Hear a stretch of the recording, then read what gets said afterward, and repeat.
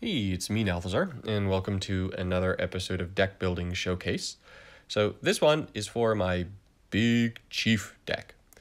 Now, Big Chief is a giant deck. I finally got Realm Cloak Giant. I've been wanting this card for a while, and I finally pulled it.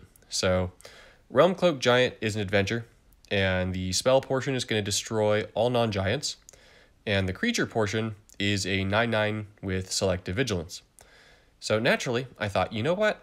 This needs to be paired with other giants. We need to go big. So we've got Realm Cloak Giant, we've got Beanstalk Giant. Beanstalk flips, or it's an adventure, and is going to convert gems to green. And we've got Primeval Titan.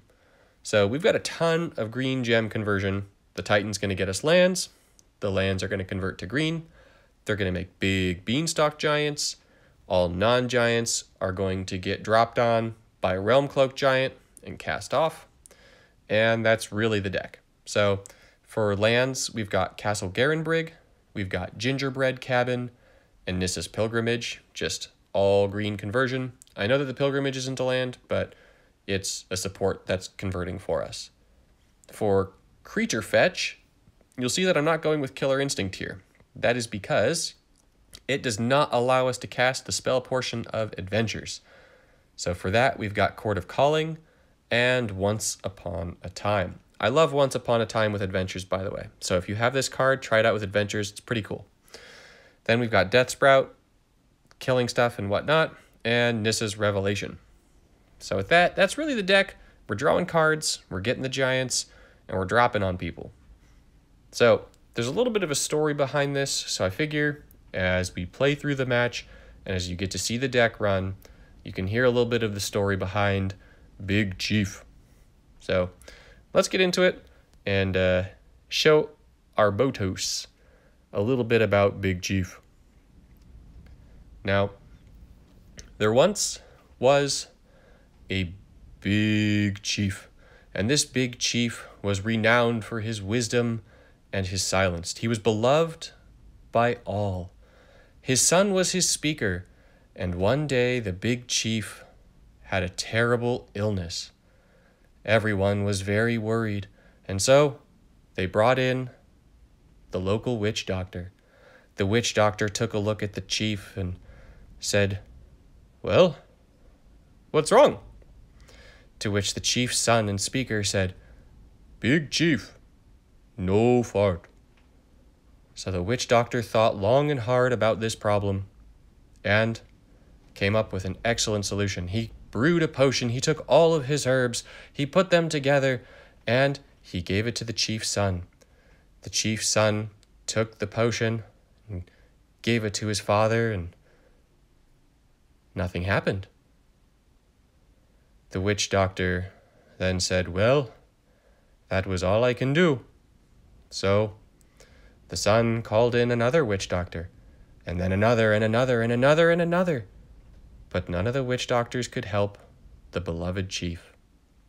So finally, they had to resort to something that they were hoping against hope they would not have to do. They called in a Western doctor. The Western doctor rolled in and said, "So, what's going on? Tell me about it." To which the chief's son looked at the doctor and said, "Big Chief, no fart." So the doctor thought for a moment and said, "You know what? I know just the thing for that. I was hoping to save these for later, but let's try it out." So the doctor pulled a can of beans out of his briefcase and gave it to the chief and said, "I want you to eat these. Eat these, and I'll come back tomorrow, and we'll see how things are going." So the big chief ate them. The doctor left and came back the next day. And the doctor came back, and there was the chief sitting in the same place with his son. And he said, "So, how'd it go?" And the chief's son looked at him again and said, "Big Chief, no fart." So the doctor said, "Hey, you know what? Not to worry. It can take a little bit of time sometimes. This time, let's try 2 cans of beans." So he gave them 2 cans of beans. And once again, Chief ate the beans. The doctor left, came back, said, "So, how'd it go? And the chief's son said, Big Chief, no fart. But the doctor was not to be deterred. He had a plan for this. He said, you know what? That's okay. We can still solve this. Let's give him 3 cans of beans. This should definitely do the trick. So the doctor gave him the cans. The chief ate them. The doctor left and came back the next day. And once again, there was the chief and his son. And the son once again said, Big Chief, no fart. So the doctor was like, all right, you know what? I was worried about this, but that's okay. This calls for drastic measures.